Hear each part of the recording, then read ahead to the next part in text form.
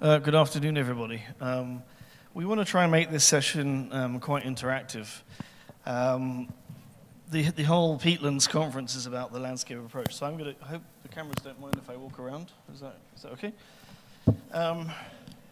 So I know that this is a youth meeting, but a lot of this meeting is really about what we understand by the landscape approach. So I'm going to ask for a sort of show of hands. Do people understand the landscape approach because we've kind of run out of ideas in terms of other initiatives? Show of hands. No? Okay. Excellent. Do we understand the landscape approach as being a much more integrated ideal or concept or framework to break down silos of forestry, agriculture, and other land uses? Yes, there's one hand, at least 2, 3, 4. Okay, fine. Do we understand landscape approaches as being a better way to integrate conservation and development, which has been a systematic failure in many aspects across the tropics in terms of integrating conservation and development in meaningful ways for better environmental outcomes and livelihood outcomes? Well, there's 1 or 2 hands going up. So basically, I can surmise that there are very, very many different definitions, understandings of the landscape approach. And I think that's the very essence in what the landscape approach is. It means different things to different people. It means that it is almost beyond definition. And one of the things we've tried to do is avoid defining the landscape approach. And one of the reasons that we do that is because there's no silver bullet. We think of the landscape approach as having a broad implementation framework, some basic concepts that we have that are based on sound science, but focus on the context of where we're working as well. So there's no silver bullet per se. Is it possible to have the first slide up?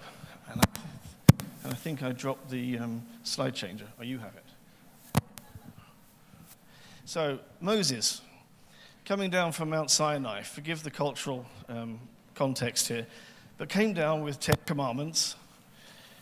And when I first joined CIFRA in 2006, we started to unravel the landscape literature, and what constantly came out were a series of principles and guidelines for how to manage landscapes, but mostly from an ecological perspective. The social side was missed, the food security issues were missed, the ecological services were missed.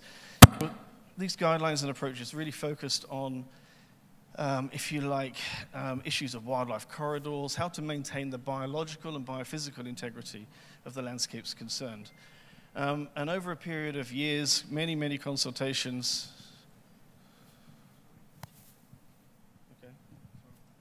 Okay, thank you. Many years of consultations with partners, surveys, etc. We came up with a more broad concept, a more broad framework of landscape approaches, which became known as the 10 principles, if you can just... And those 10 principles were designed to basically reconcile issues of agriculture, conservation, and other competing land uses, as you can see. Next bit of animation.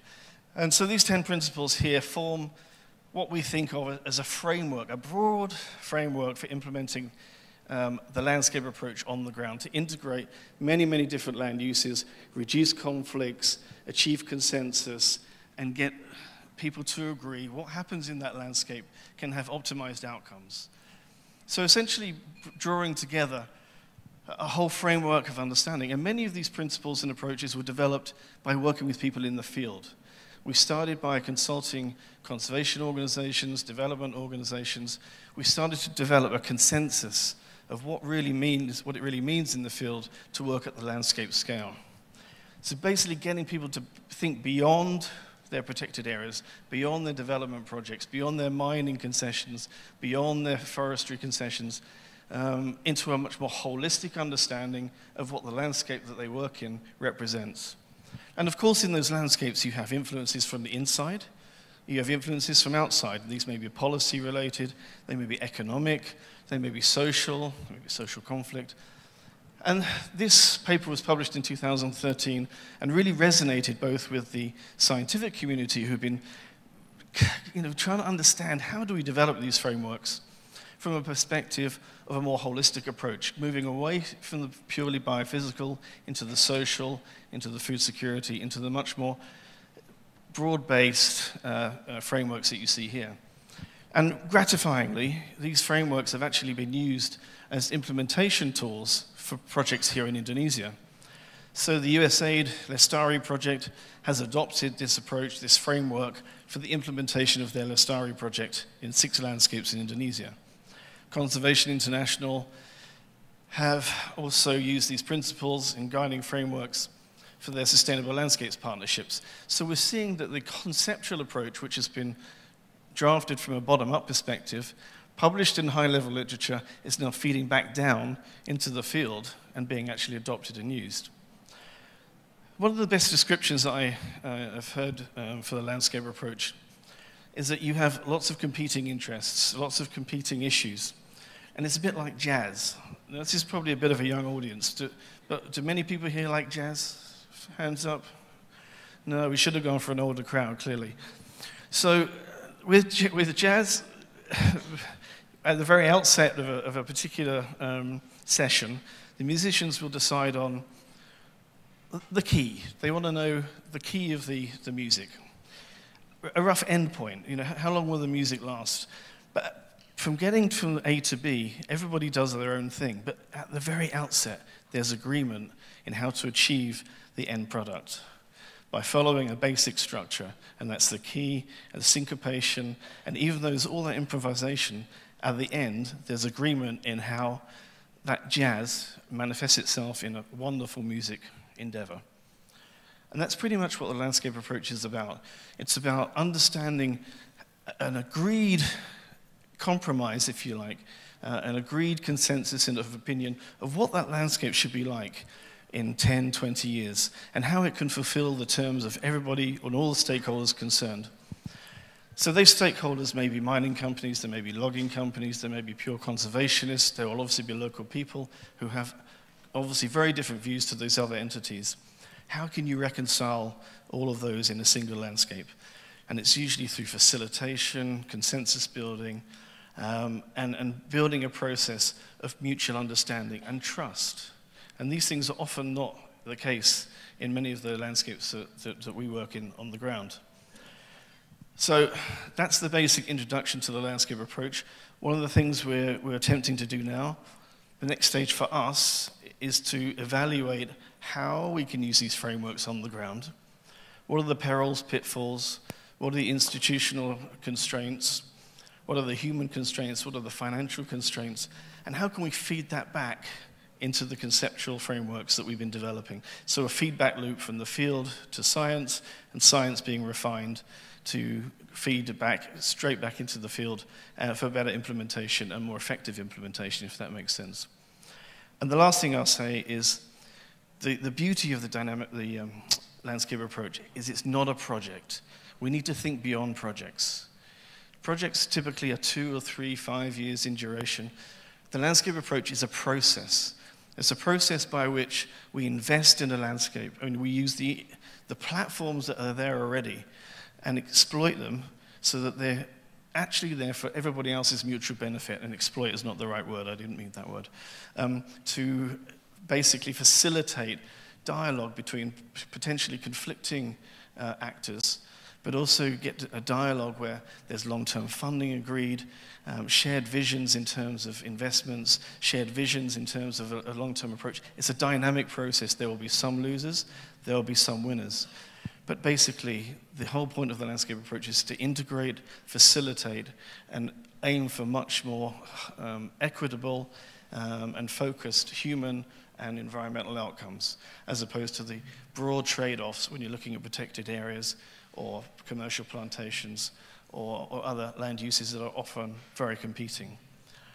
What we need here is also the policy environment for that to happen.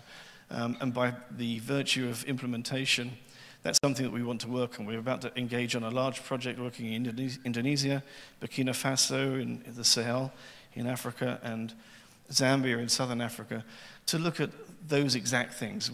What are the institutional characteristics that need to happen for this to work? What's the policy environment, both nationally and globally? And one thing we want to feed into as we generate our research results, as we start to think about the optimum ways of implementing the landscape approach on the ground and feeding it back to the scientific community is how, and John will talk about this in context of the GLF, how we use global forums and platforms like the Global Landscape Forum to disseminate that work for much broad-based uptake and adaptation and adoption. And I think I'll stop there and hand over back to the moderator. So thank you very much for listening. Thank you.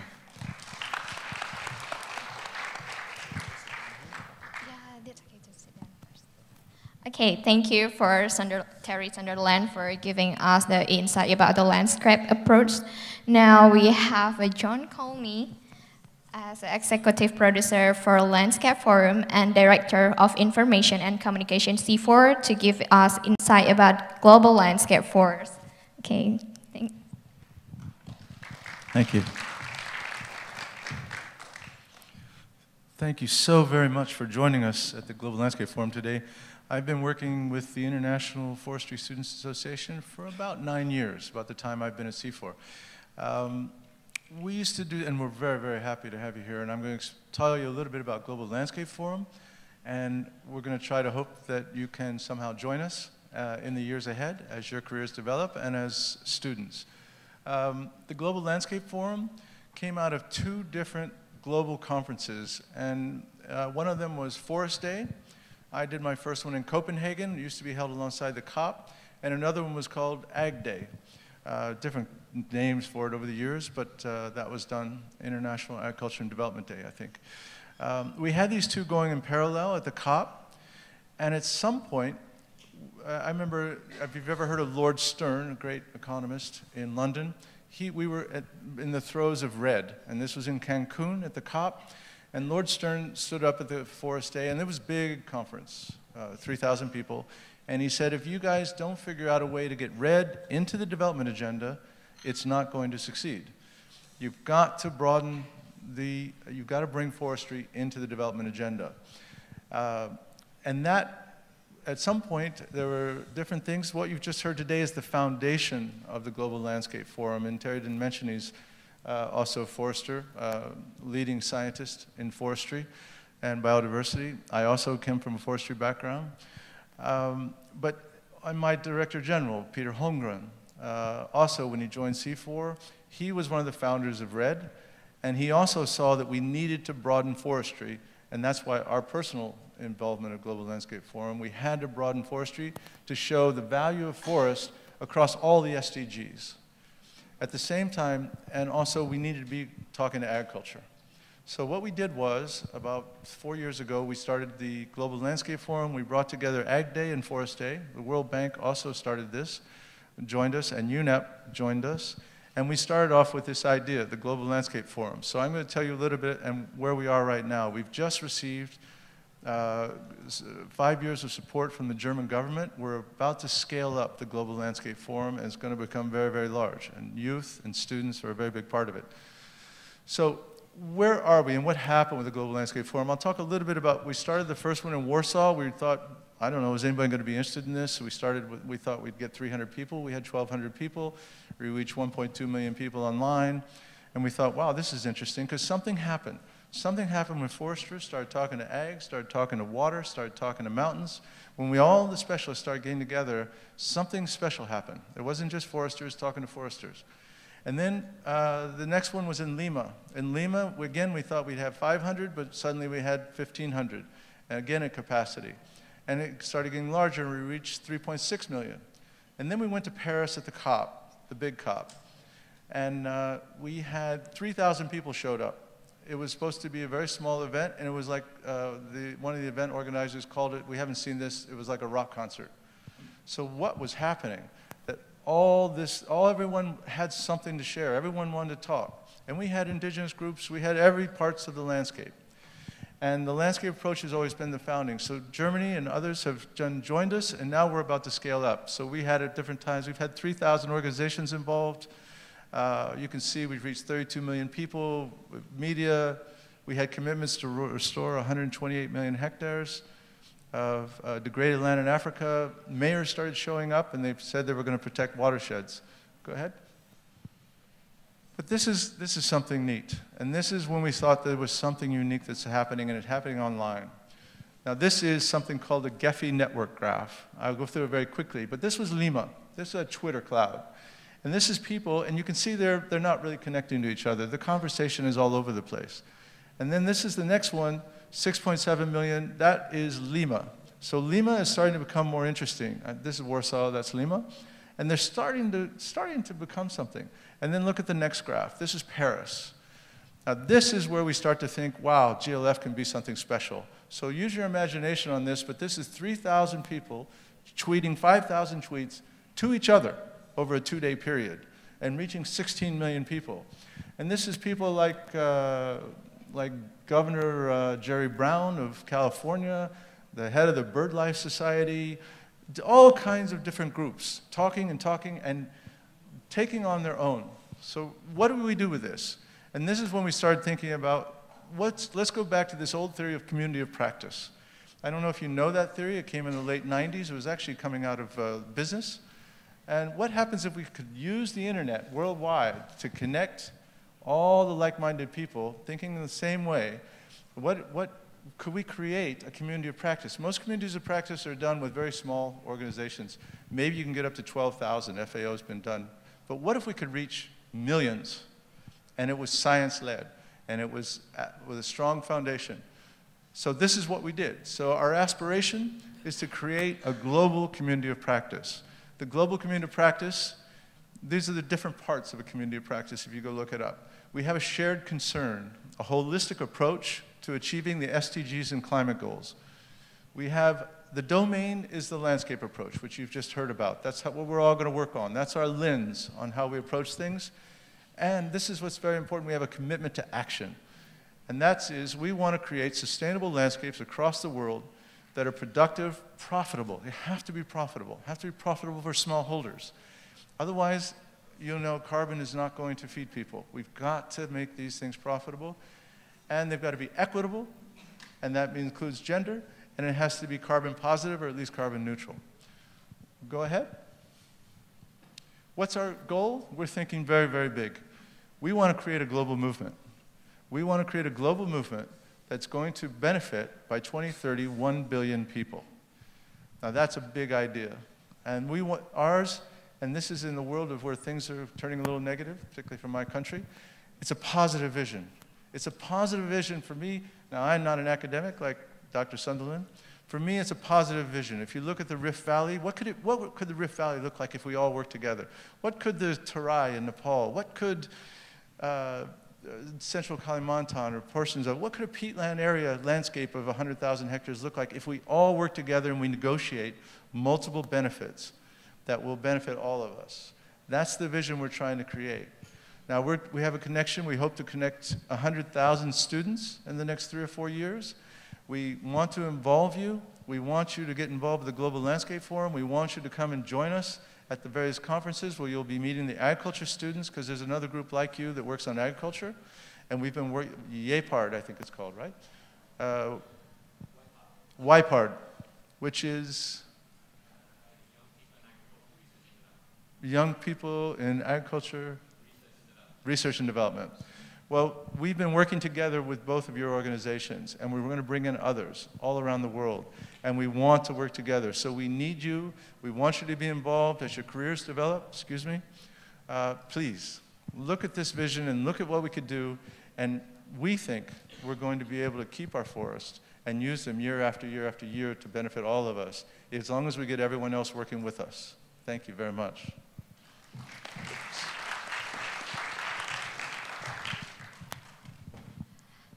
Oh, okay. Thank you for Terry Sunderland and John Comey for giving us a good insight this afternoon. And we're happy to having you here. And okay, we are going to next agenda. We have 2 speakers for talk about the environment. And we have Leni Aurora and Manuela Cinta. So, Leni Aurora, can you come to the stage to give? Yeah.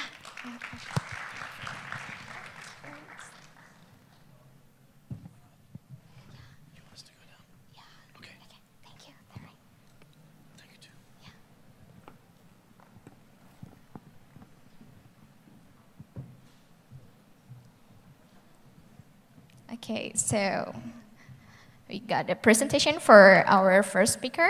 Okay.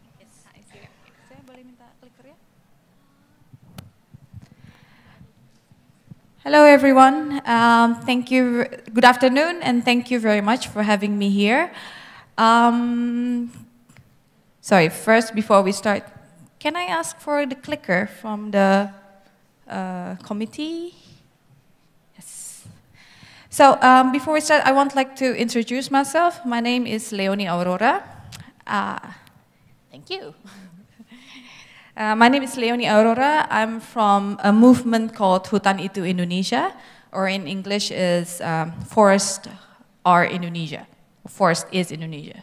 Well, yeah. So when I first got this, this invitation to speak, I was asked to talk about activism and youth. And then I asked, so what do you want the participants to come out feeling? And then the organizer said, well, it would be great if you can inspire, sorry?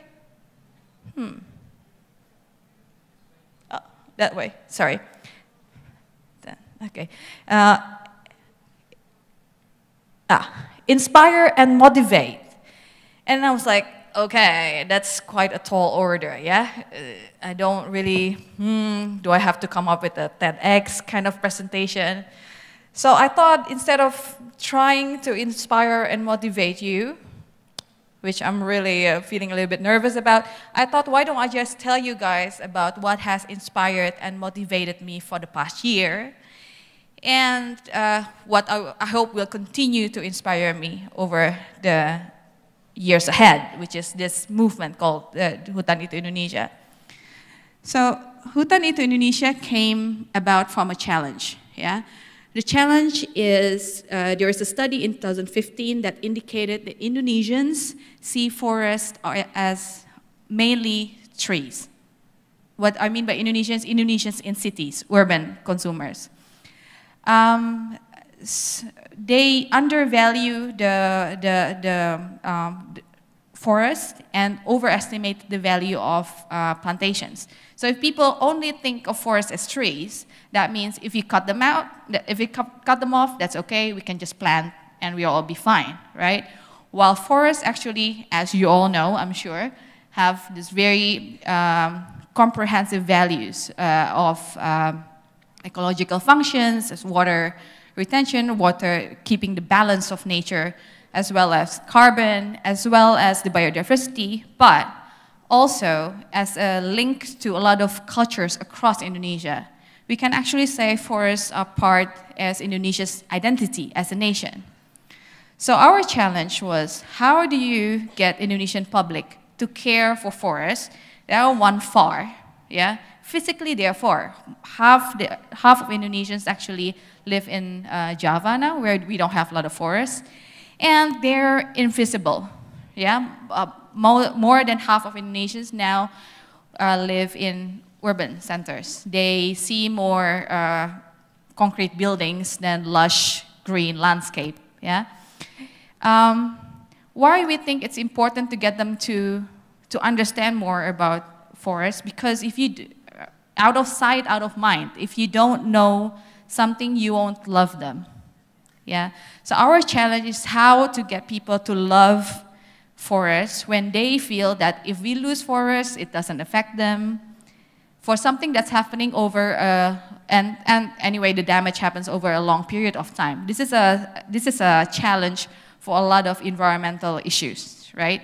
If we want to talk about environmental issues, usually something you won't immediately feel the effect, and it will happen over a long period of time. And this is the same challenge if you want to communicate about peatlands, to get people to support peatlands. So in talking about activism in Hutan Itu Indonesia, as young people, I still consider myself as young. Yeah, really. Whoa, what happened there? I really didn't touch anything. Come back, come back? No? Oh no.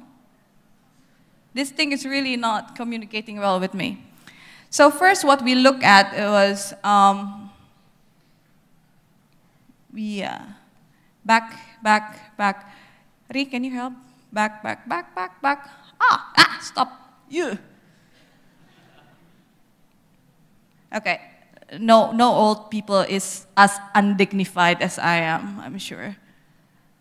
Okay, so first what we're looking at is what you enjoy doing, yeah? When you're talking about activism, a lot of times it's the things that we do outside of our work. We already have to go to study, we already have to work 9 to 5, more likely 7 to 6, you know? So it has to be something that you enjoy doing. And then you overlap it with what you're good at. Because we believe if it's something that you're good at or something that you want to be good at, then you will put more heart in it, you'll put more energy and time with it. And the next is, of course, what do you want to achieve? Yeah? You also want to achieve something. So there are these 3 circles, and in the middle, now there's your sweet spot. Yeah? Where you, in Hutan Indonesia, we have 13 members of core team, which includes a graphic designer, a videographer, a photographer, a former musician, a PR professional, an environmental consultant, a communications consultant. I'm one of them. And so we have this sweet spot with a lot of skills that can work together, right? But still, it's not enough, right? It's not, we can't have every skill that we need within our core team. That will make such a massive core team. But that doesn't really matter because you have your sweet spot, you have also other organizations' sweet spot, and you have other individuals' sweet spot, which makes a very delicious pan of pizza of a collaborative project. So at Hutan Indonesia, we really believe in the power of collaboration. Yeah? We work together, then we can create something bigger, much bigger. And here are some examples from our activities. Oh, by the way, we are only 1 year old. We are a very young organization, 1 year old. So last year, we wanted to create a running event. So we want to create a fun event with an environmental message, which is you run to adopt trees. One of our core team is a runner, but we have never done a running event. And making a running event at a public place with hundreds of people, that's actually quite complicated. So what did we do? We connect with a running community in Jakarta called Fake Runners. Don't ask me why they're called Fake Runners. They really do run. But they were like willing to help us because they enjoy what they're doing, running. Yeah? They are very good at it. And although what they want to achieve is different from us, they don't have any mission to protect forests, but they have a mission of creating more events for their community members, right? So together, we create this event called Kulari ke Hutan, which in one day, oh gosh, this thing. We had 600 runners who ran 5,000 kilometers, and in one day, 1,039 trees were adopted. And these are trees in intact forests, most of them.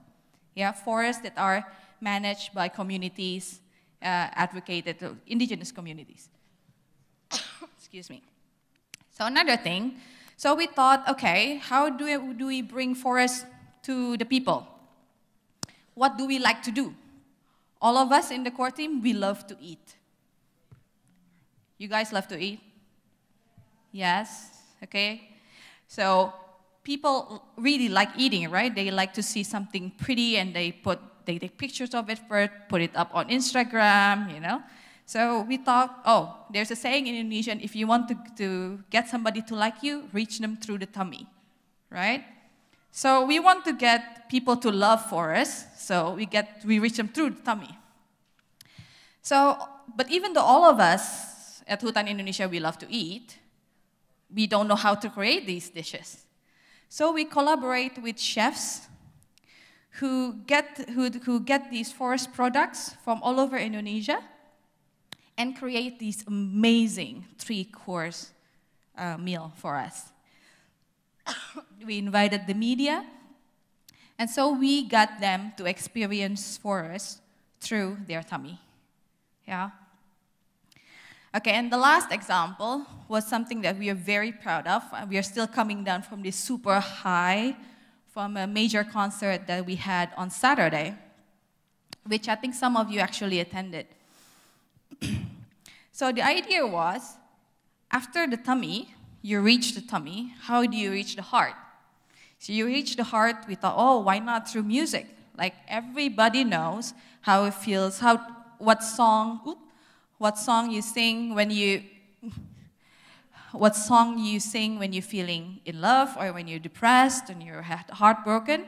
So what we did was we wanted to bring forest through music. What we wanted to bring was like 4 musicians to the forest, get them to experience the forest, the biodiversity, get them to talk to local people, the culture, experience the culture as well, and get them to write inspiring songs about forests. But it was, well, one of us is a one of us is a former musician. So she had the first link to everyone, yeah? But we can't do it alone. So what we did is like we started getting in touch with these people, with these musicians, and surprisingly, I find it very surprising, they were very welcoming to the idea of going to forest, living in a camp for 5 days. Then we got collaboration with one of the major media in Indonesia who went with us to the forest and created these web series. You can check it out, check it online. It's 8 to 10 minutes videos of the trip. And I have to say that these musicians, it's not as if they're people who are used to being in the forest. This the one on the bottom, she was actually actively really scared of going to the forest, yeah? She has never been there, so she was like, you know.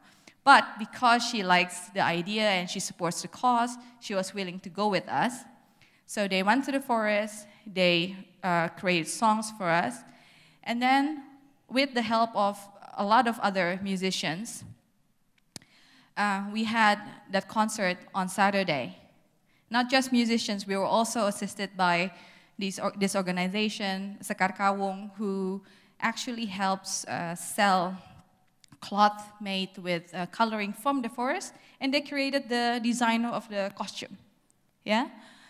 So in that, we got 4 songs for forest, 22 web series videos, 1,100 audience, and we also get the audience to, the ticket sales was used to adopt trees as well. 240 trees were adopted in that one night. So what we have learned so far, first is collaborate, collaborate, collaborate. I cannot stress it. We cannot do it alone. We won't be able to do everything by ourselves, and it's much more fun, actually, when we work together, we see this vision coming out together. Second is to make it fun. Because we will be doing volunteering work, we will be doing work that we don't have to do, actually. We have to have fun, right? And believe me, people will respond because they see you're having fun, yeah? And the third, and I think this is really important, we have to go beyond our echo chamber. And which is what we will achieve as well with collaborating with organizations that we usually don't collaborate with, running communities, chefs, fashion designers. We will spread the message and get more people to care about the forest. We cannot just speak to our echo chamber. That's it from me. Thank you very much. That's our website. Feel free to check it out. Thanks.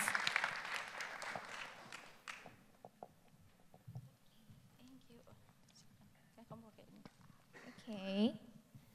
Thank you for Leonie Aurora from Hutan Iton Indonesia. Now we have a second speaker to talk about our environment. We have Manuela Sinta from Ranuelum Foundation. Okay. Thank you. Thank you. Hi, everyone. Hi. Young people, right? Hi. Hi. Okay, I believe that young people have special power. I always believe that. But first, let me to introduce myself. My name is Shinta. I come from Kalimantan Island. This morning you have listened some stories that I told you about the situations that happen in Kalimantan and what we are doing as a young people who were born and grew up in peatland area. So actually we are in the same age as well. My organization also just 1 year old. Yeah, it just yesterday, 1 year old. But the thing here is how we start. I would like to start with some short stories, also how we start everything, because when we talk about peatland, like mentioned in previous lecture, it said like peatlands, landscape means different to different people. And when I'm here talking to you, I'm going to talk from my perspective as I am an indigenous person. I'm an indigenous woman that was born in Kalimantan and grew up in Kalimantan and see the peatland around me. It's more than only a place where I grew up. That's a part of our identity. That's a part of ourselves, and we cannot just live it. We cannot just separate it. So this organization just started from the crisis that happened in 2015. That I think that most all of you know about this, the situations that happened in Indonesia and happened in Central Kalimantan in 2015, where the forest fire and peatland fire, peatland burning, and the toxic haze was very thick, where everyone was suffering, dying of the haze, dying, starving of oxygen. So I could say like my organizations and our movement start from a very crisis point. We come from a very painful experience. It's not something that, hey, we are good in this, we are special in this, like I'm so interested in what you explain. It's very important for us to know what things that we're good at, right? But our experience is quite different. It's not because we know that we can do something, but it comes from very painful spot, painful place that we come up as an organization, as a movement. I would like to show you one short video first. It's only 1 minute, and I already asked for operator to play it. And after that, I will explain more. Voice from the heart of the haze, Kalimantan. Halo, nama saya Sinta. Saat ini saya tinggal di Kalimantan Tengah, di mana sekeliling kami PSI level sudah pernah mencapai 2.900. Dan bukan hanya PSI saja, tetapi bagaimana keadaan kota Palangkaraya ini sendiri menjadi kuning, menjadi gelap, segala sesuatu tidak terlihat karena tertutup oleh asap. Banyak sekali anak-anak yang sudah terkena dampak asap di sini, bahkan sampai meninggal. Kalimantan Tengah adalah paru-paru dunia. Dan kami tidak seharusnya untuk menghirup asap dengan jumlah partikel 2,5 itu mencapai 1 juta, PM10 mencapai ribuan seperti itu. Anak-anak kecil, orang dewasa, orang tua yang ada di Kalimantan bisa menghirup oksigen, bisa menghirup udara dengan bebas, tanpa harus takut dengan resiko kematian. Saya percaya segala sesuatu bisa diubah. Dan kalau kita bersama-sama tidak ada satu hal yang tidak bisa dilakukan. Ya, video pendek ini dibawa oleh partner kami dari Green School International Bali di Paris Summit beberapa waktu yang lalu. Dan ya seperti yang, I'm sorry, I'm speaking bahasa, I'm sorry. Okay, because I just watch, I was speaking bahasa in the video and I forget I'm in English session. Right. Okay, so this video was brought by my friend from Green School International Bali to Paris Summit. And yeah, like what you saw in the video, that's how the peatland burned in there. And actually, what we are doing in our foundation, when we start, we just you know, at the time we're desperate about the situations, and we just think, do we want to be silent victims, or we want to do something about this? The choice is in our hands. So I taught you this morning, we start by cooking for the local firefighters, because at the time we had no idea about how to fight the fire in peatland areas. So we only know how to cook. And then we cook and we broke the food. But when you start to do something by small things that are already on your hand, the next doors will be opened. That's exactly what we experienced. We started with the food. And then at that time, the help mask come to Palangkaraya. We have mask in our hands. What we want to do with the mask? So we brought the mask to the villagers. We traveled, we ride the bike for hours in that kind of very bad situations to bring the helps for the villagers. So that's how our works on activism started. For myself, I have experience in journalism, and also I'm doing filmmaking, I'm doing video making, and I also work as an activist in one NGO. But when we talk about the movement, especially here, the movement of young people, it needs more than you see activism as a joke. No, that's a passion. That's something inside of you, the reason for you to do something, the reason for you to voice about something, to voice about forest, to voice about people, to voice about the peatland fire that happened. So that's one thing that motivates me. And start from that point, we just, you know, like gather our friends from school, from universities, and say, okay, now we are in this situation, what we are going to do? And okay, we do what we can do, and start from that point. Many helps come, and yeah, that's a very long story, but I just want to make it brief. The Run Walloon Foundation just founded last year, exactly in May 2016. And our focus is in doing advocacy works. When we talk about advocacy, sometimes we think so high, you know, advocacy, it means change the policy in parliaments maybe, or maybe in like president's decisions maybe. But actually it's not that difficult to do advocacy works. What we are doing is we have the communities there, young indigenous community, filmmaking, and I kept telling to the young people, what do you want to say about the situations around us? What do you want to be heard by the world about us? Just put it, just keep your idea. You write it down, let's make a video.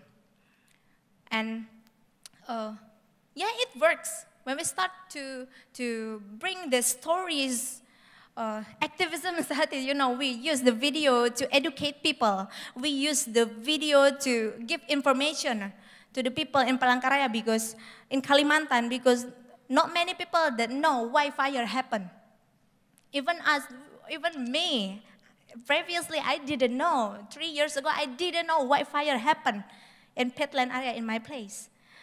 But we realized this is information that needed to be known by people. And in this case, our role as young people, we look at the power of young people. We are the only ones that can travel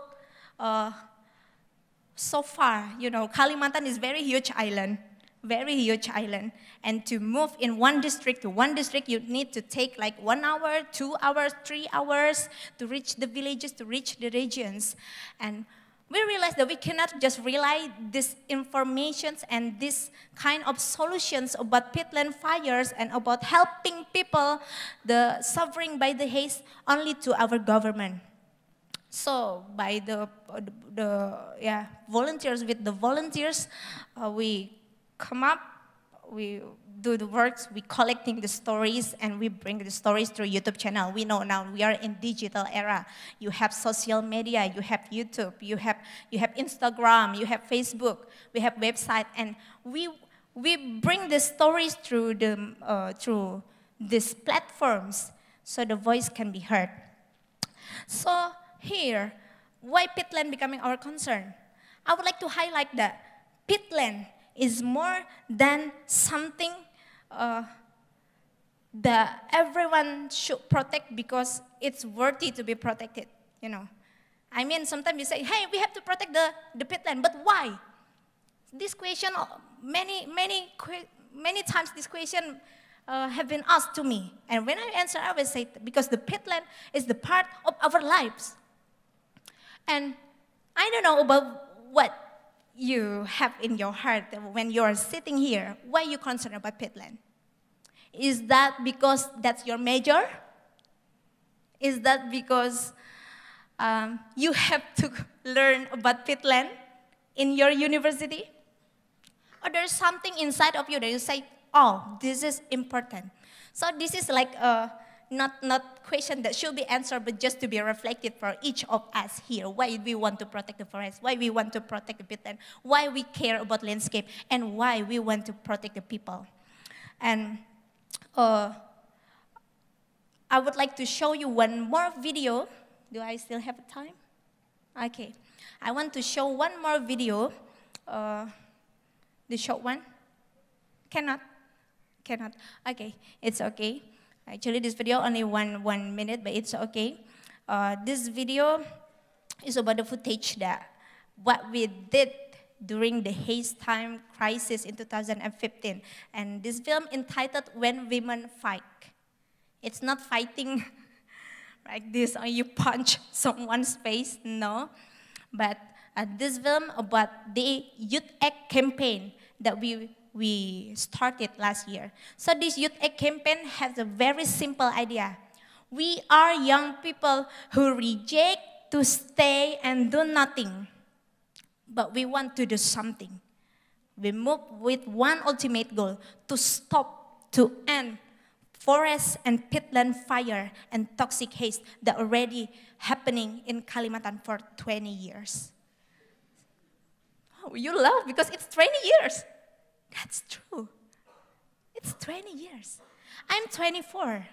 So I have been exposed by this fire and haze since I was 4 years old. So this is a kind of movement, and I really encourage you,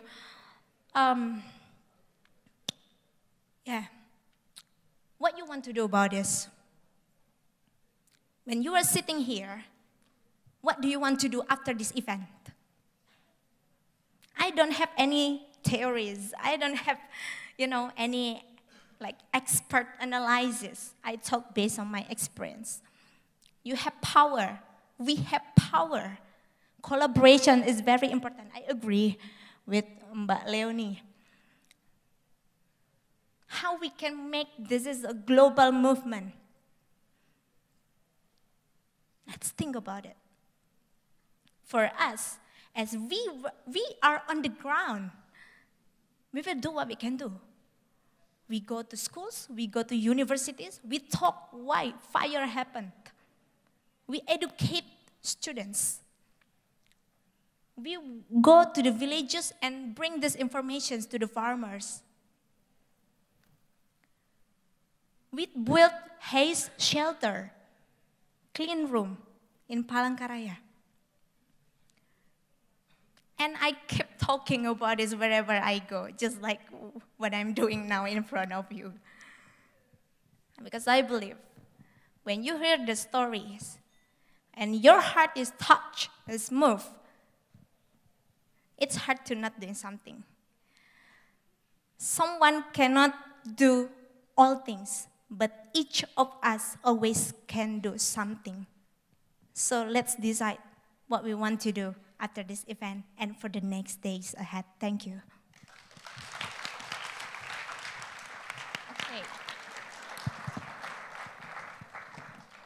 Okay, thank you for Manuelis and Tata for giving us an insight this afternoon. And now we have an interactive session. So if you have a question, we open for the question. First question first. There's no question. It's very clear. Okay.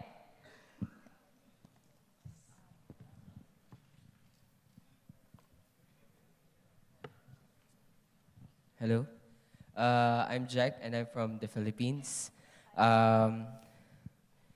To Miss Aurora, my question is to Miss Aurora. I really like your presentation. I was really also inspired about the 3 overlapping circles on the things that you do, on your passion and the things you really want to achieve. In the Philippines, we're going to establish a new NGO, and I was thinking, what if how do you start your organization, the Hutan Itu Indonesia, and what are the challenges you face during as a new NGO?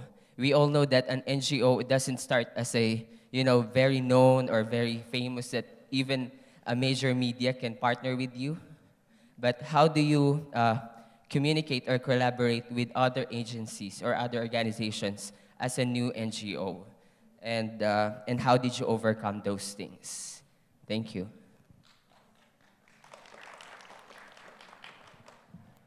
Thank you. Sorry, I didn't catch your name. What was your name? Jack. Jack.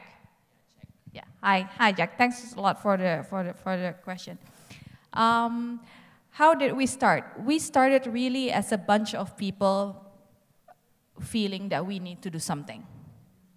Really, it was just us sitting in a room. Actually, we invited people to have dinner together, and we see there is a gap, because we saw that how can we say to people that you have to care, that we have to try to reduce deforestation, when people don't even know what are the values of forests?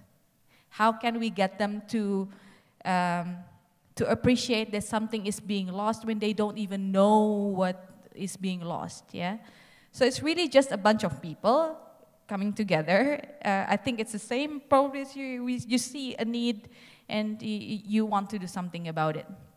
And there were a lot of challenges, of course, but we really, what I find really most amazing is the outpour of support. So when we decided to form Hutan Itu Indonesia, it was 3 weeks before the Earth Day last year. And within that 3 weeks, we actually could host a launch where 300 people attended. There was music, there was a talk show, there was a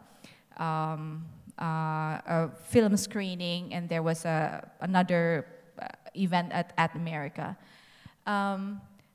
But what you said as well, the doors start opening once you decide you want to do something.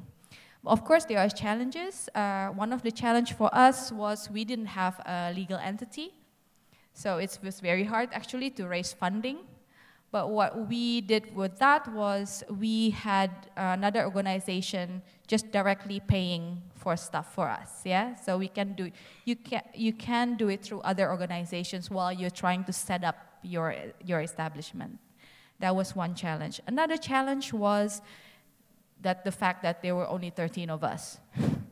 If you imagine like doing that running event, that was really, you need a lot of people, yeah? It was a 5-kilometer loop, and you need people all around, giving people water, like organizing food, and getting people to register, etc., etc. But I really see this passion, I really see this increased volunteerism in Indonesia, and I'm sure as well across Asia Pacific. Because I remember when we were doing that running event, and we thought, okay, we need volunteers. It was our first time, yeah, trying to find volunteers. We are an unknown organization, born in April, trying to do this event in June, like in 2 months, right? So, okay, let's just ask around for volunteers. And we sent around just WhatsApp messages, put it on Path and Facebook. And within 24 hours, we actually got 40 people who want to help us. These people who don't know us, we are not famous. right? They just want to do something. And they came from outside Jakarta. They came, they will travel 25 kilometers to Jakarta for our technical meeting. And then they will come at 5 a.m., 4:30, 3, 4, yeah. I mean, a really, really ungodly hour early. And they were willing to do that. So what I find so amazing is that the doors will be open. People want to collaborate. We just have to provide them the means and the opportunity. And that's it. We can do a lot of things with that. I hope that answers your question. Okay, thank you. Okay, because our time is limited, so we just can open for just one question. So, yeah, thanks for this two remarkable and inspiring speaker. Give us a lot of inspired today. So the power of the collaboration, how we can do with the fun things and take a step to make our better futures and better world. And now, please stay in here. So because we have taken to appreciation to our two remarkable student speaker from our project officer, Tommy. Please come to the stage.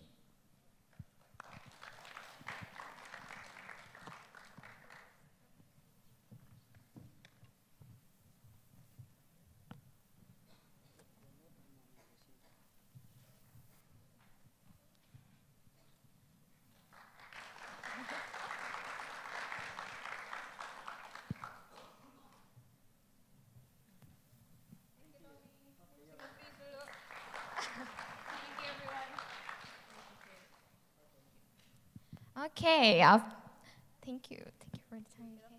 Yeah. Yes, awesome. Okay, after we got inspiring from our two speakers, now we have a next agenda is this discussion. At this discussion that we will separate into groups. So, yeah. Okay.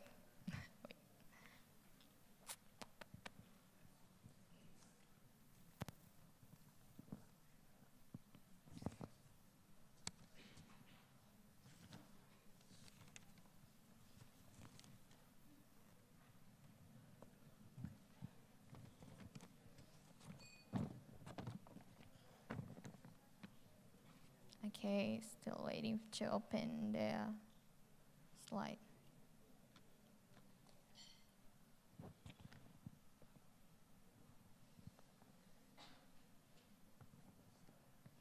Okay, in here, we were separated into the groups, so you can find your name and which group you are. So you can choose the round table. So there's the Philippines, there's like the red colors and orange and so on. So you can start to join with your group. It's same like the name in the slide. Okay, can we start now? Yeah.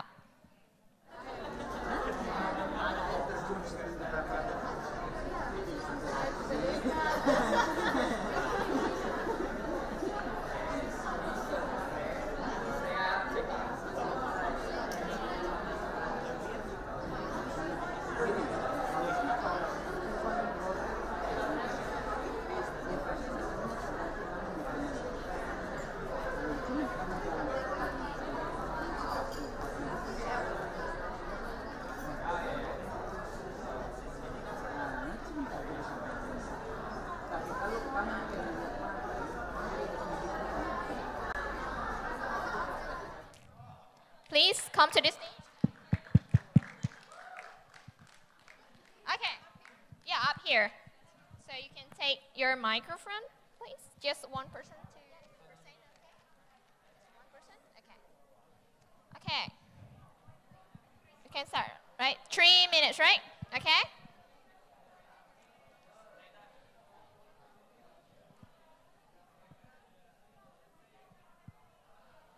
Good afternoon, everyone. I'm John Michael Amcornito from IFSA LC-IPB, and here's our output. In here, According to the DNR, or the Department of Environment and Natural Resources, this is the department in the Philippines that is responsible for supervising and managing projects or programs concerning activities or programs concerning the use and development of countries' natural resources. According to them, there are 2 identified major sites in the Philippines, of peatlands ecosystem in the Philippines: the Agusan Marsh and Leyte Sub-A Basin. In here, it can be said that studies concerning peatland ecosystem in the Philippines are still lacking. That's why there is a need to do further research in here. This is also to protect the peatland ecosystem from degradation. In here, after further research, there's a need for us to increase awareness on the importance of the peatland ecosystem, like especially the people in the Philippines, because I know that I know that people in the Philippines are not yet informed with the importance of the peatland ecosystem, since research about peatland ecosystem are still lacking. And next is when the peatland ecosystem are already identified in the Philippines, there is a need for us to conduct a focus group discussion within the local community, within the peatland ecosystem. And this is also for them to know the importance of the peatland ecosystem, and also for them to protect it. And yeah, this is how we want to do.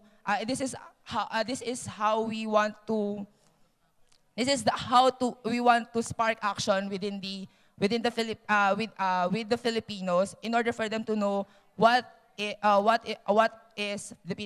are the importance of peatland ecosystem. And in here, our organization of CPLB conducts the same thing. Like for example, the information dissemination about environmental issues, like the CSOP, the Community School Outreach Program. We extend the field of forestry to high school students, because high school students in the Philippines do not know what is forestry. And we also conduct conference for us to disseminate about environmental issues. And we also conduct mangrove tree planting for them to know. And we also conduct mangrove tree monitoring and mangrove tree monitoring for Okay, guys, your time is up. Okay, thank you. Okay, thank you. And let's invite the next group to present about what about their idea.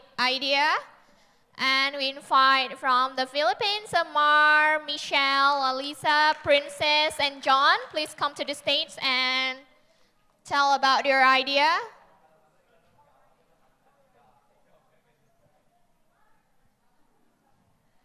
What's your action plan?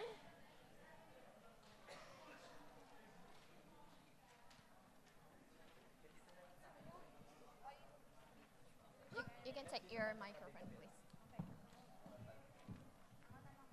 Just one person to explain. One person lamang. Hello. Hello. Hello, we're from the Philippines. I am Michelle Lapis, and we'll be talking about peatlands in our country. There are 7 peatlands in our country, but we chose Agusan Marsh because it's the biggest and it's in the heart of Mindanao. And under RA 75886, it's a protected area in the Philippines. Agusan Marsh, we saw 2 problems in environmental issues and managing issues of the area. In environmental issues, in environmental issues, flooding, mining, poaching, and unregulated migration is present. And in management issues, which we will be talking about more, because we think that lack of information and land conversion is a big problem in managing Agusan Marsh, or the peatland we chose for this presentation. Our solution is to have more information dissemination of what a peatland is, because honestly, in our country, we are not that aware of what a peatland is.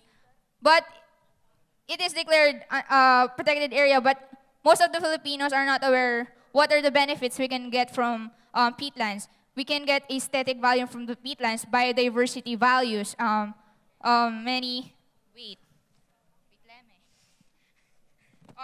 it serves as carbon storage for carbon fixation. It's good for hydrology and water retention, something like that. And it's more socioeconomic values. Information dissemination through forestry extension I think is our solution. And of course, because there is lack of information, we should conduct, and the government should provide more research studies about peatlands in the country, because that is where change will start. The government should be the one stepping ahead of us. So 1 minute. Huh?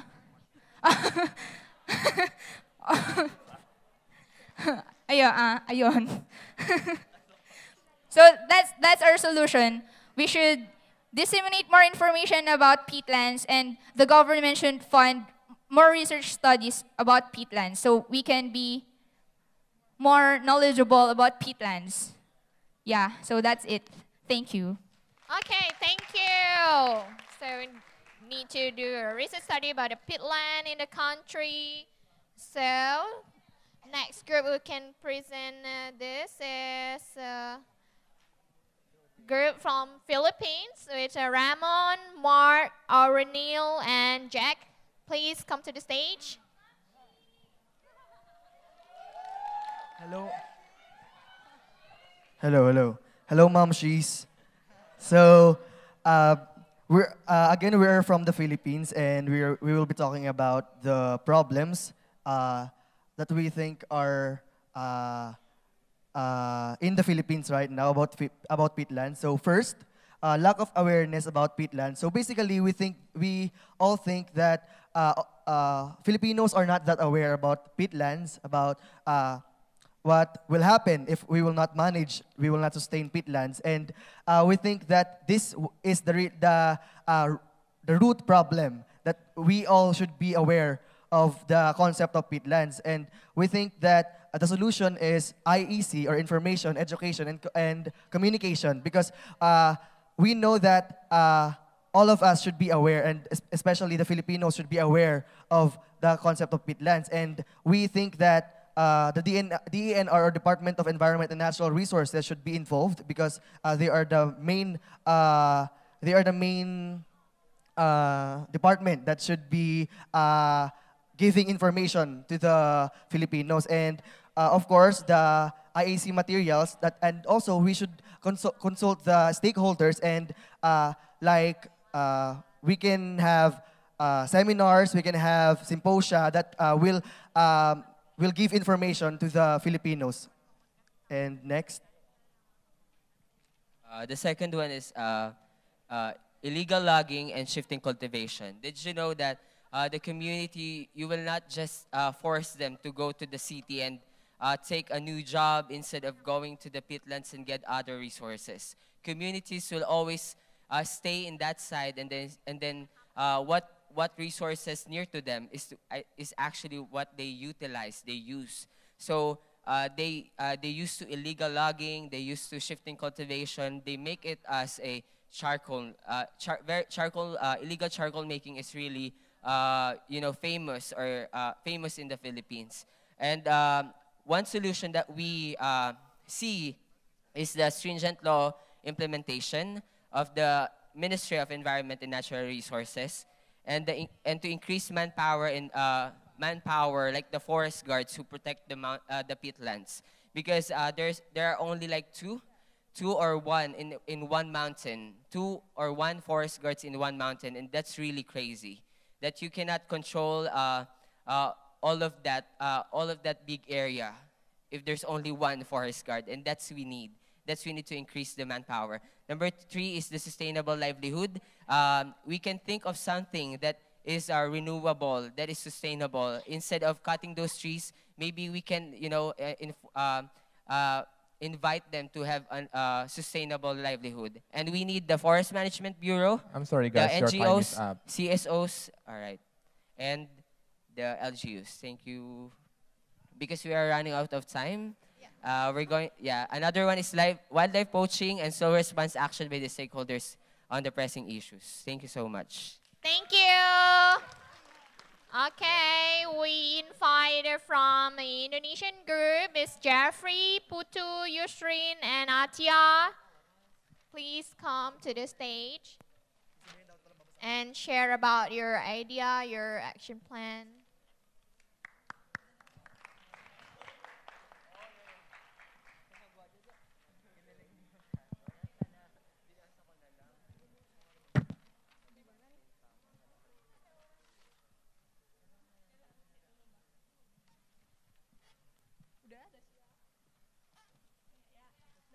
Good afternoon, guys. So we are from the IFSA LC-IPB Indonesia. We have this project called ICASA, or Integrated Conservation and Social Act.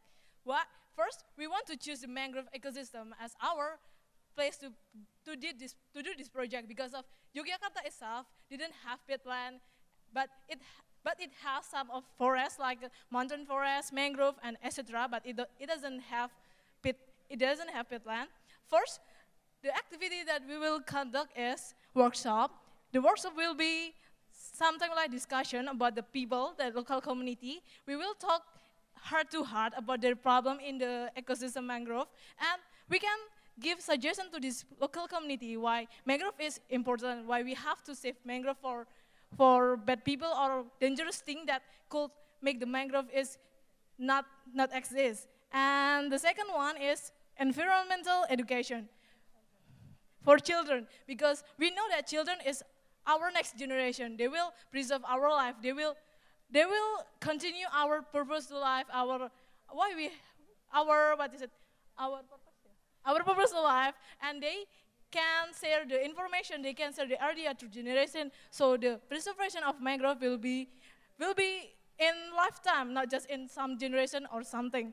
And next, about the mini village. Mini village library, we think is that it is really important for us. Like we can share to the people around. I think that it's not only from the it can conduct from the Yogyakarta citizen, and then we can make some poster, and then in that poster, when you donate some of book to that village, and then we can give you, or maybe we can invite you to planting and also to ring the mangrove. So it means that it's a really integrated processes around that. And the last one, the fourth is also, I mean, the planting and the touring is when you give the book to us, and then we can invite you to planting and also touring in the mangrove. And then the last one for the research. And for the research, we know that without the research, the ecotourism, the mangrove system, it will be not have, it will be not continuing it as scientifically. But when we do scientifically, it will be based on research, based on data, so it can be continued time to time, and it will be in everyone's mind that this research is kind of memorable memories that we can know from this research how important mangrove is and how the local community can manage this mangrove ecosystem. So research conduct for the student, because we are the student and also the forestry student, and then for the effect, or I mean for the next time of this research, we can give more contribution to the local community. Thank you. Thank you. Okay, thank you. Okay, the next group is Said, Nur, Yunanda, Sophie, Sarah, and Sahar.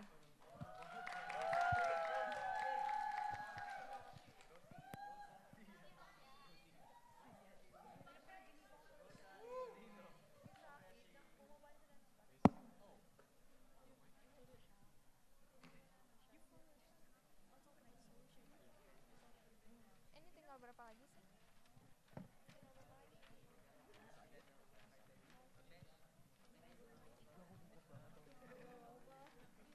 Okay, hello guys. So this is from our group about the peatlands. So about peatland, why can this happen? We have to this is happen because human activity, human always do something that will give a bad impact for our land. And then we have unregulated farming, like unsustainable farming. Then we have lack information, then also dry season. We can expect for dry season, so it always happen in every year. And the next, Sophie. So what is the thing that matters? So we need to solve this peatland fire. So the thing that matters is that dust, that particle matters and toxic haze and wildlife and drought. It's all the danger for human and also for wilderness. And so we need to solve this. We need to solve this by law enforcement. As we know that the regulation in Indonesia is still lack of law enforcement. So from the first step, before the prevention step, we need to do the law enforcement. And then the participation. We need to make ensure that the society inside this area and also the student, all the society inside this area will participate in peatlands, in saving the peatlands. And so we need to educate the people, we need to make advertisement. To develop an issue, we need to make this issue as a matter for all society, so that this issue will have an importance, so they will think about it, and then they will, we need to, although this is not our problem, we still need to do something to help to solve this peatlands fire. And then silviculture treatments. As for, we know that from the first session, we know the silviculture treatment to help regulate the peatlands. We can use silica and then compost like that to plant the peatland without burning the land. So I think we give the solution for peatland fire. Okay, thank you. Thank you for the idea, for the great idea.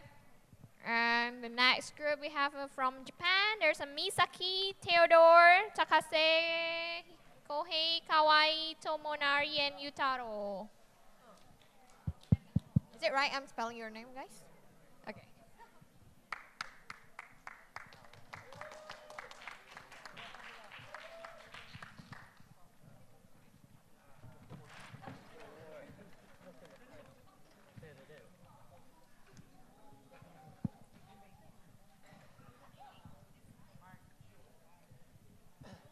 Okay, we thought such project, Yurukara project, because we have, for introduction, in Japan, we have the little peatland because we have history of that we converted the peatland to the farmland of cultivation. So first of all, we have to catch the public attention using such cute character. People see this character, what is this character? So using this character, we think that we can catch the public attention. So, and when we catch public attention, this character has no copyright. People can easily use this character, so the gradually the public attention gets broad. And second, we have to give information about the peatland. What is peatland and how can I say peatland's role or importance of peatland, and as people get to know more about the peatland,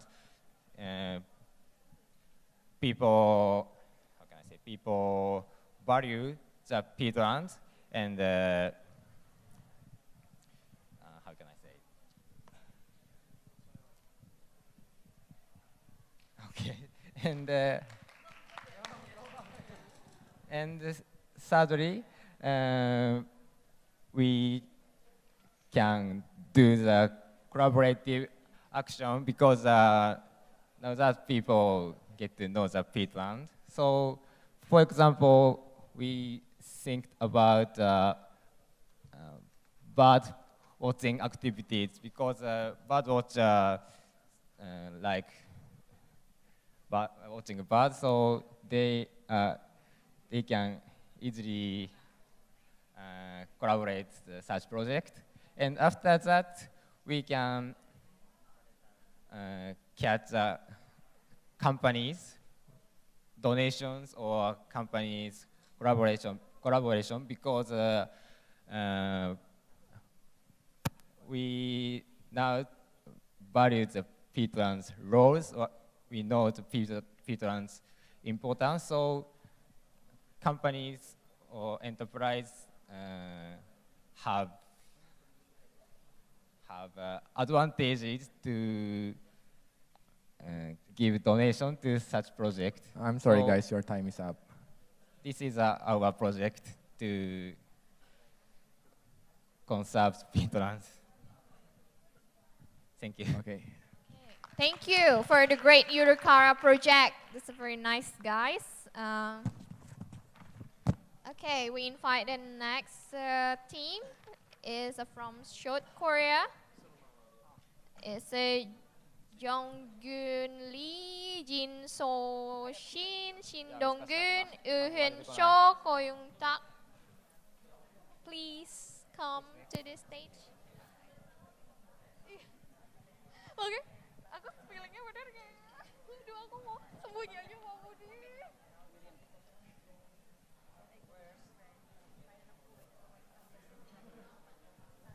Please tell me if I wrong to spell your name.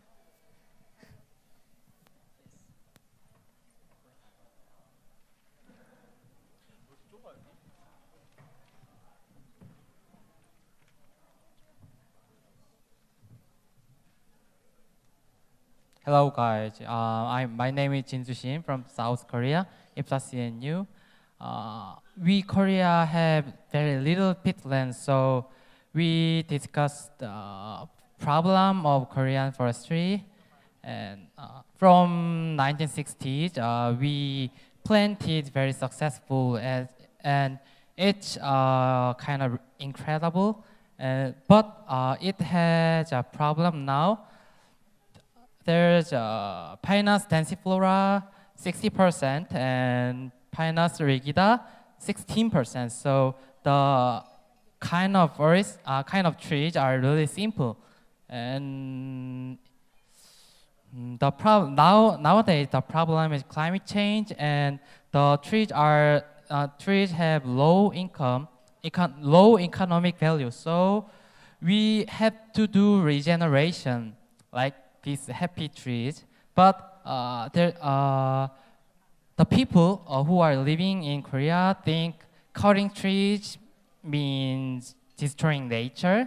So, but we need to regenerate these trees. So we should inform them the cutting trees and like that doesn't mean just destroying nature. So we will enlighten the people through SNS, especially card news from IFSA Korea Facebook page.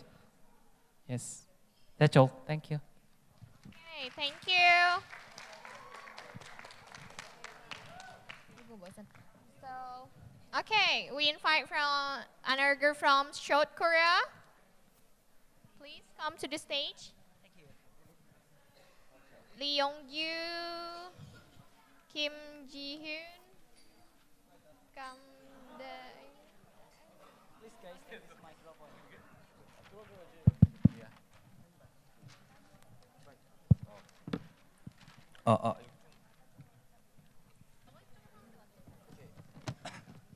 So good afternoon, everyone. My name is Jihyun Kim from South Korea, IFSA LC-IPB. And so, what we can do for peatland as a youth in South Korea. First, the problem. Actually, the peatlands rarely exist in Korea, so that was the problem making this PPT. But yeah, so actually, yeah, peatland rarely exists in Korea. So most of our nation haven't even heard of it. So there is no recognition of peatland in Korea. So how to deal with it? Still, peatland is really important for its biodiversity among many factors. So we should promote the importance of peatland so that make the nation recognize the peatland. And ultimately, we have to preserve the biodiversity and the importance of and its value of peatland. And so how can we promote the importance of peatland? We thought of two solutions. How? Through social media like Facebook and car news and Lucius, so that we can promote the importance of peatland, and also making the picket and poster so that we can market, we can promote the importance of peatland in action. Yeah, thank you so much. Okay, thank you. So we have a group from Taiwan. Please, Chang Yung Yi Li Yan Yu. I'm sorry, I don't know how to spell it. Shen Xiaoying, you're right. Xi Wang.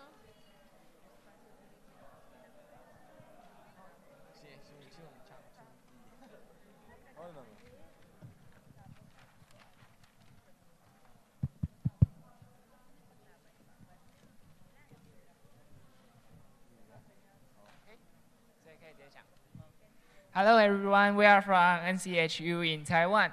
And because there have no peatland in Taiwan, so we choose another very big issue, that is the PM 2.5. And the reason, we have 4 major reasons for the PM 2.5 in Taiwan. The first one is the trade wind. And everybody knows that there have trade wind in every season in Taiwan. So this kind of wind will blow the PM 2.5 from other countries to Taiwan. And the second one is the factory. Because there is still many factories in Taiwan, and we also have many big fire power plant. So we produce some PM 2.5 ourselves. And the third one is the old motorcycle. You know, just like in the Indonesian, family in Taiwan sometimes have 2 to 3 motorcycles themselves. So this makes the situation worse. And the fourth is the topography. You know, in Taiwan there is a very high mountain on the middle of Taiwan. And so the PM 2.5 will block in the mountain, and it was stuck in Taiwan and can't dismiss. So, and now is the solution. We have 4 solutions too. And the first one is Gogoro. You know, Gogoro is a scooter powered by the electricity. So it will not release the carbon. And everybody knows that there is a very high density of convenience store. So we combine the convenience store with Gogoro. You can change your battery in every convenience store. So this make the rider very convenient. And the second one is U-bike. You know, in Taiwan, the government arranged many bicycles called U-bike in many areas. And it is free at the first hour. So many people choose to ride the U-bike instead of driving a car. And the third one is the subsidy for buying new scooter. You know, the old motorcycle produce more carbon than the new one. So the government in Taiwan says it's okay, it will pay you money if you change your old motorcycle to a new one. So this let people in Taiwan is okay to change a new motorcycle. And the last one is the afforestation. Taiwan's government really make a lot of efforts in the afforestation, and we do have a very good policy in protecting our forests. So this four solution makes the situation stop getting worse. Okay, that's all. Thank you. Okay, thank you. The last group, last but not least, we have Veronica, Desmond, Vivian.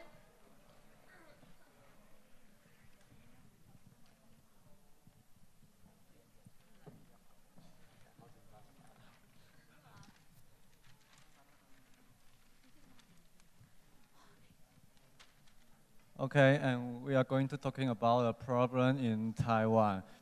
Just like that group say, we don't have the peatland in Taiwan. So we are going to talking about the low forest rejuvenation rates. In Taiwan, our our domestic timber production is less than 1%. And the aged tree is, because in Taiwan, our law can cutting down the tree, so our tree just be older and older, and after we can use the tree, it's over ages, so the economic value is being low now. Okay, and it's just because in the past we are overloading, and so after 1990s, our law just banned we can just ban in logging from 1990s, yes, yeah.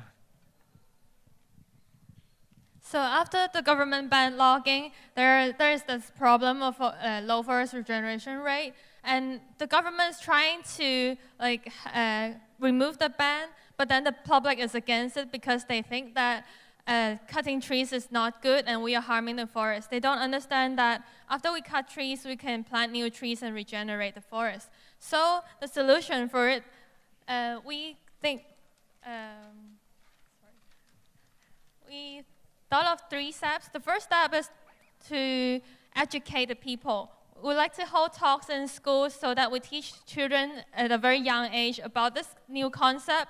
So they bring the new concept to the family, and the family will understand more, and then they can teach it to the next generation. And we would like to hold public activities to raise the awareness of this issue. And the second step is to do some promotion through social media. For example, we will have videos by experts talking about the importance of forest regeneration and the importance of cutting trees when we need to do it.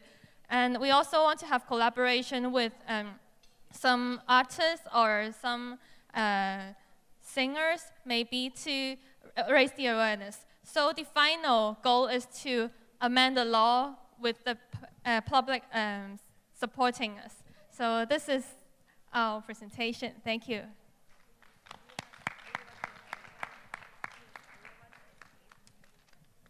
Okay, thank you for the last group. So, okay guys, so I hope all this idea can you apply at your countries, this action, so we can make a better future, and make a better world for us. So yeah, we have a closing from Peter Holmgren as the Director General C4. Please, our closing remarks will deliver by your sir. Thank you. Yeah, thanks. It's really great to see all forestry students here, and I understand you had a great session today. I hope you also enjoyed the conference we had on peatlands, and the new, shall we say, new way of running a conference, that we put the people that matter most first, the community people, and listen to them. And then we ask everybody else, what are you doing and how can it help? So we hope that you found that useful, and hopefully you will pick up some of that when you yourselves are out there and as graduated foresters. Another thing I want to say to a group of forestry students is that these days we very often see forestry only as an environment thing. At least that's what the media tells us and what we hear when we are debating things. We should always save the forest, and we should. But that's not the only thing we need to do. We also need to manage them. So sometimes I say that a well-harvested tree is not a loss. It's a gain in renewable materials and sustainable landscapes. And I think that is something that we as foresters need to carry forward. That yes, trees, we need to save them, we need to protect them, but we also need to use them. So great here, and I really look forward to see you all coming out as graduate foresters and working for sustainable landscapes in the future. That's all I had to say. There was some talk about closing session. Yeah, is that okay? Okay. Anyway, so thanks a lot. Now we have a presentation given by our president of IFSA LC-IPB. First, I thank you for to give